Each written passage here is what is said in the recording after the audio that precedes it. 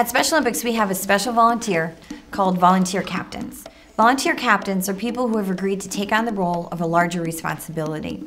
These volunteers are actually involved in handling the day of volunteers. We find these people by going through their applications and learning more about them. So the more you put on your application and tell us about yourself, the more that we'll be able to place you in a great volunteer captain role.